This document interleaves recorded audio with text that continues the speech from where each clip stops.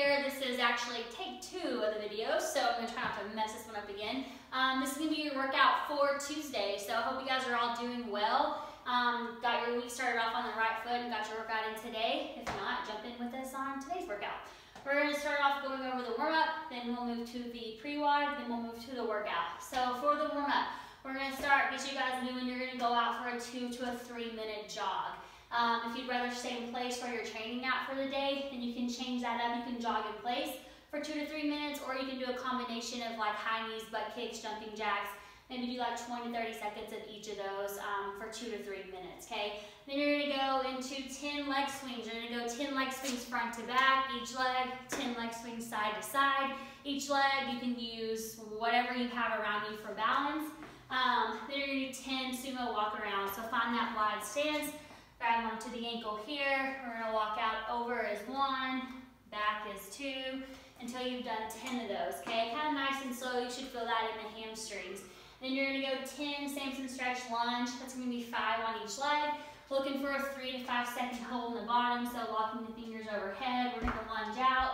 Try not to let your midline here go into extension. We're gonna pull everything tight. Try to drive to that knee that's on the ground so you get a nice stretch. Hold that for 3 to 5 seconds. And then switch legs and do it on the other side, okay? Once you've done that, you've got 2 rounds of 10 air squats, 5 inchworms with 1 push-up, a 30-second plank, and then 10 line hops. On those hops, we're just hopping side to side. Think less of going just lateral here and more of a down where you're really warming up those ankles for the box jumps, okay? You're gonna go through that 2 times, okay? Then your pre-WOD stuff for today, you guys have 3 to 4 sets. You're gonna do 10 on each side. You can use a dumbbell, kettlebell, or a barbell for upright rows. So if you're using a kettlebell or a dumbbell, you're going to go up, pull the elbow as high as you can get it, lower it back down slower than you went up. You'll do 10 each arm, then switch. If you use a barbell, you're gonna hold the barbell with both hands, pull up, lower it back down. You'll just do a total of 10 there. Once you finish that, you've got 10 king squats. Again, using a dumbbell, kettlebell, or barbell. If you use a dumbbell or a kettlebell or a barbell, it's gonna be on the back here. You can also just do these without any load at all, but a king squat is gonna be a good morning into a squat, into a good morning, into standing all the way back up, okay? And then you've got 5 to 10 handstand push-ups, okay? If you don't quite have those yet, there's some different ways you can scale that. You can do a pike push-up, so we're gonna go arms out. I'm trying to get my head to go at the top here between my 2 hands, so I'm making a tripod. Okay, so we're gonna lower the head down, and then we're gonna push back up through the arms here.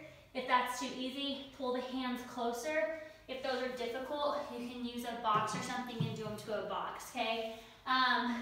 Also too, if you haven't been practicing getting upside, take this opportunity to, or getting upside down, take this opportunity to do so, okay? So a couple of things, if you don't quite have handstand push-ups yet, you can kick up, make sure that you are pressing through your hands the whole time. I've seen that happen a lot where people kick up and they forget and they go down like on their neck. So make sure you're pressing through your hands the whole time. So you can kick up and you can do where you're lowering yourself down. Whatever kind of negative you can put in there, you can do that. Okay, another thing, if you're not ready to lower, you want to just practice the kick up.